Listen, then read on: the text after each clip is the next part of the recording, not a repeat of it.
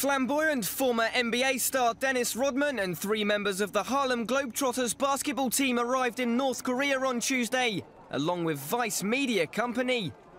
They are visiting North Korea to shoot footage for a new TV show set to air on HBO in early April.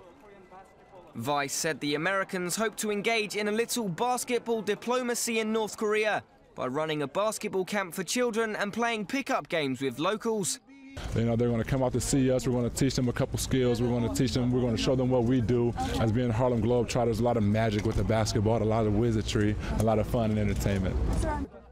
Along with soccer, basketball is enormously popular in North Korea, where it's not uncommon to see basketball hoops set up in hotel parking lots or even in schoolyards.